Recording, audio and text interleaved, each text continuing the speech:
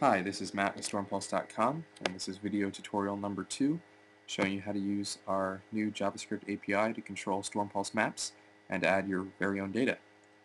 In this tutorial, we're going to show how to add markers using a few more of the extra options, changing label sizes and colors, and also how to move locations once they're added to the map. Here's my JavaScript window. Type in commands. First thing we need to do is to get the map into a variable. Var map equals new sp.map. We pass the name of the div, which is always Stormpulse at this point. And remember that we can also use the API to control layers. So we're going to do map.hideClouds just to clean up our view a little bit. And this is Hurricane Ivan from 2004. Let's add a marker, var marker equals new sp.marker. Markers are set with latitude longitude, and in this case we do 27.5, negative 88.0,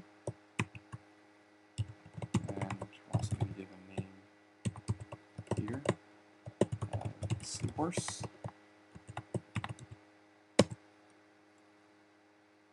And we're going to add that marker to the map. Map.add overlay marker. There it is.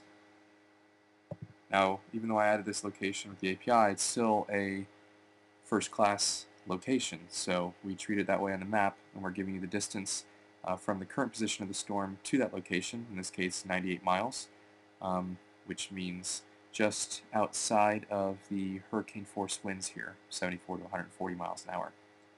It also shows us that it's directly in the path of the forecasted storm.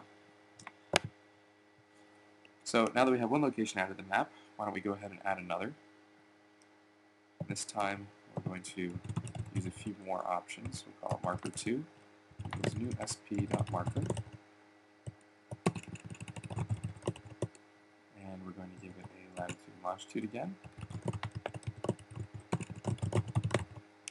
Let's do 27.4, negative 88.7. And now we'll pass in some options here. So the name, we're going to call this one Thor. Sounds strong to me.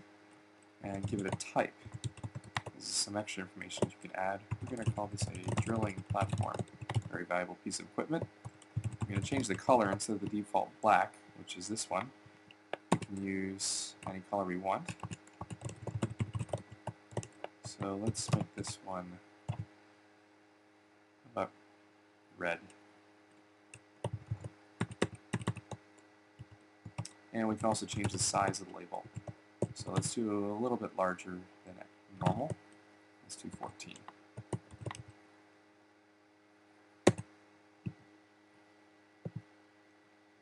So I just ran the code to create our marker.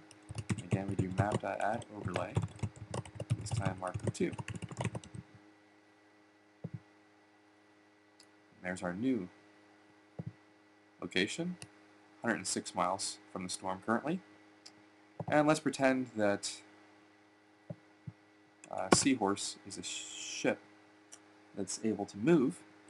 We can also update locations. So if we're using Ajax in JavaScript to grab new GPS coordinates for Seahorse, we can also pass that information into the map to move the location on the map without reloading the page.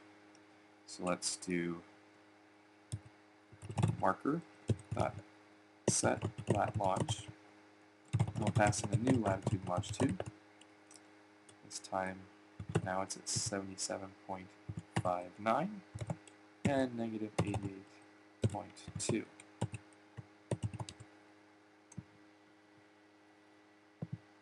Run. So we see that Seahorse shifted a little bit to the northwest, and we can move it again. Again.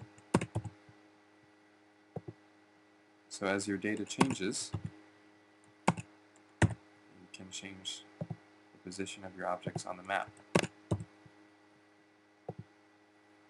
Alright, now if you remember, we added some additional information to Thor. If I click, you see the type information here. Now this box can be filled with type, address, postal code, and even a link if we had more information to add. The full documentation for the API will soon be available on our website. If you'd like more information for now, you can email us contact@stormpulse.com. Thanks for watching.